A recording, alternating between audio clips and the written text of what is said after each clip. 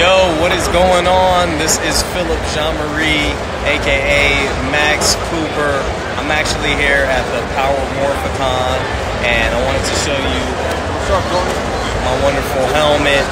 I also wanted to shout out everyone who watched Power Rangers Wild Force, and even the old fans and the new fans.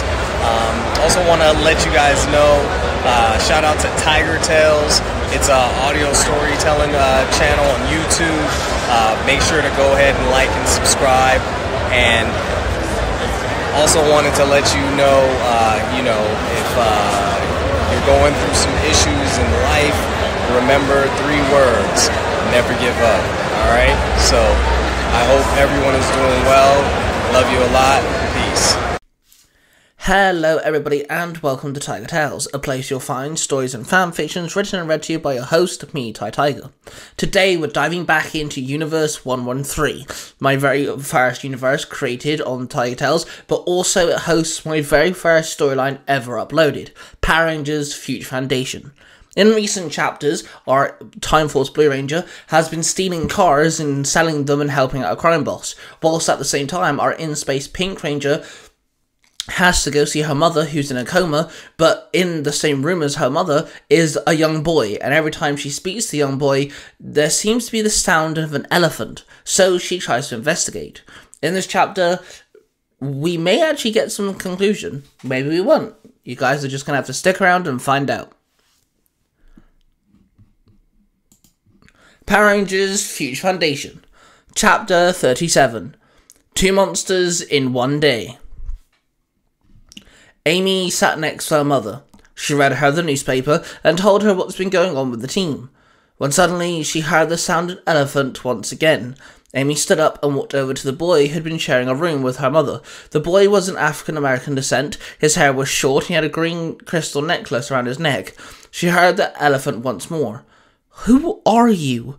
Amy asked. Then suddenly her communicator beeped. She checked to make sure no one was around and no one was about to enter the room, then she answered. "Hey CJ, what's up?"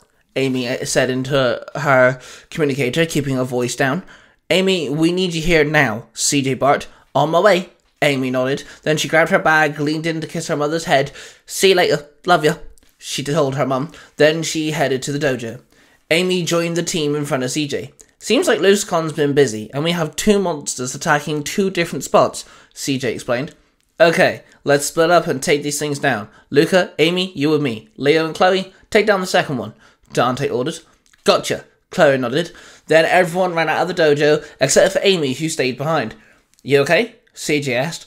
"Yeah, can I ask you to look into something for me?" Amy asked. "Sure," CJ said, intrigued.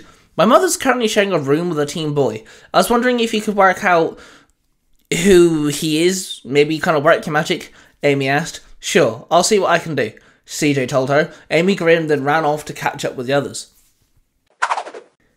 Dante, Luca and Amy ran into the construction yard and found a drill monster terrorizing the construction workers. "Yo, ugly, you're not paid to be here," Luca called out. The monsters turned to the trio. "Ooh, new playthings," the monster chuckled. "Ha, you wish," Amy grinned.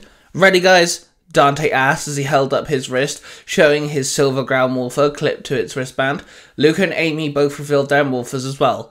Dante pulled off the ground morpher, flipped it open and pressed the center button, then threw his other hand out as he held his ground morpher to his ear. Luca crossed his wrist and then pressed the button on the chronomorpher. Amy flipped open the astromorpher and pressed the 3-digit code. "Wild access," Dante called out. Time force," Luca yelled. "Let's rock it, yo," Amy said. Then in a flash of silver, blue and pink, the Wild Force Silver Ranger, the Time Force Blue Ranger, and the In-Space Pink Ranger stood before the drill monster. "It's drilling time," the monster roared. The drill monster ran at the Rangers. The Blue Ranger ran over to the construction workers and pulled one to his feet. "Come on, get to safety, keep going," the Blue Ranger demanded. The Silver Ranger jumped up and kicked the monster, but a spinning drill collided into the ranger's torso, sparks rippling off of him, and then he hit the floor. The pink ranger ran in and punched the monster several times, then ducked and swung her foot out, kicking the monster in the leg, making it stagger. The blue ranger landed next to the monster, grabbed its arm, and held it back with his free hand. He swung his chrono saber and slashed the monster.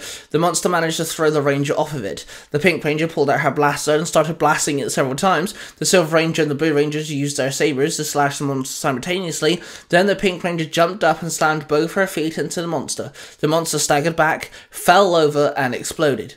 That was easy. Really easy. The blue ranger cheered as the trio of rangers all fist bumped. Chloe and Leo ran into the train station and saw a train-themed monster terrorizing the scared civilians as they scurried to safety. "We better make sure those trains are on time," Chloe chuckled. Chloe revealed her dino gem that shifted into her dino morpher. Then she opened the mouthpiece and pressed the button. "Dino Thunder, power up!" she called out. Leo pulled out his growl morpher, flipped it open, pressed the center button, and then he held the phone to his ear. "Wild access!" Leo called out. Then in a flash of yellow and red, the monster turned to see the Dino Thunder Yellow Ranger and the Wild Force Red Ranger.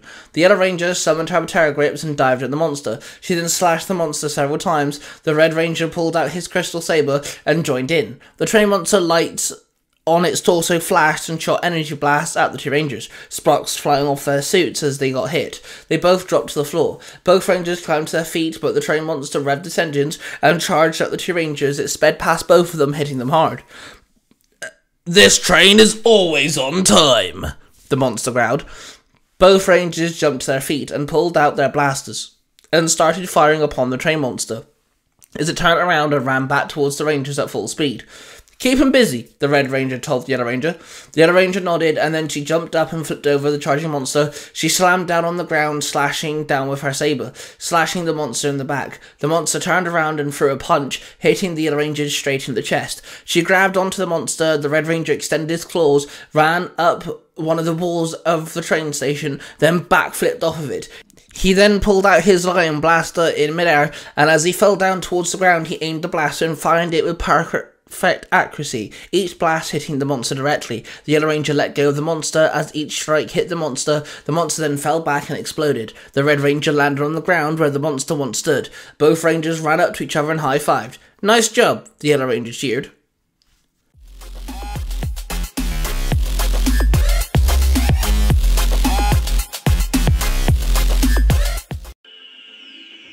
Have you been teleported to the past? Or de-aged to look like a kid again? Or have you delivered a message to some strange woman who asks questions all the time? And are you stuck? Well, call TARDIS Taxis, the taxi service that don't get you where you want to go, but where you need to go. To book TARDIS Taxis, simply call the number in last week's paper. Bookings are 6 months in advance. We cannot rearrange your booking, as it may rip a hole in the space-time continuum. Refunds are at the discretion of the Time Lords. Call TARDIS Taxis, and we will get you home. One day.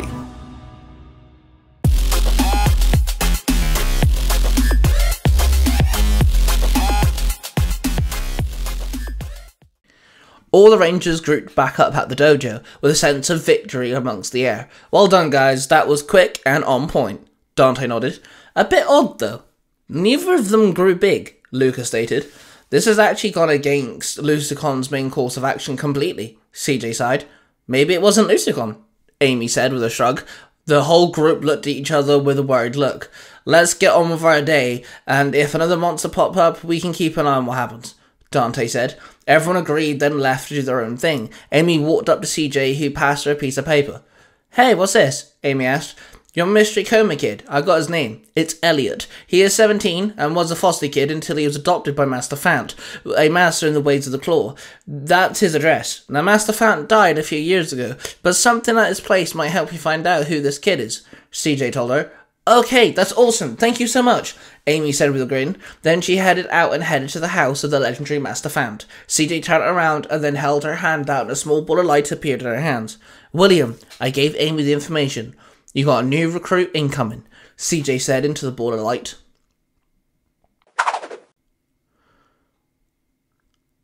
Amy ran a few steps, then slid down the path on her heelys. As she saw the wooden house, she stopped. "This is where he lived.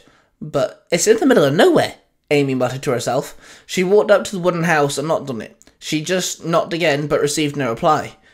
You ain't going to get an answer in there, said a voice behind her. She turned around and saw a spirit stood before her. What? Are you a ghost? Amy asked. Her body flinched, readying itself to drop into a fighting stance. My name is Master Fant, the spirit said. Oh, wow, okay, no, that makes a lot more sense now. I've heard you guys can come in spirit form, Amy sighed. You'll hear about my student, Elliot, Master Fant said. Yeah, he's currently in a coma, Amy nodded. He went after something, and he's not been in the right mindset for, Master Fant explained. Oh, what was he after? Amy asked. I died of old age. My human form could not handle the time I'd spent on the physical realm of existence. Elliot took my death rather hard, tried to learn my fighting style with the flailed mace, and tried to master the ways of the elephant spirit. It did not work, and there was a terrible accident. He's been in the hospital ever since, Master Fant explained. I keep hearing an elephant whenever I'm around Elliot, Amy said. It seems like his elephant spirit is trying to get your attention. Maybe it needs your help to save him, Master Fant sighed. I can try, Master Fant, for sure, Amy said with determination. If you need me, call for me. I'll answer and try my best to help you, Master Fant replied. You seem like a very gentle for an old guy, Amy remarked. I never was. One of my students, Lily, reminded me how to approach with my heart, not my rage, Master Fant said. Elliot was lucky to have you. I promise I'll do whatever I can to help him, Amy said. The spirit nodded, then phased away, and Amy went back to the dojo to see if she could find out more information. Luca walked into a cafe and ordered a cup to go of coffee. Then he turned around and saw Mr. Brock stood before him. What you doing here, Brock? Luca asked.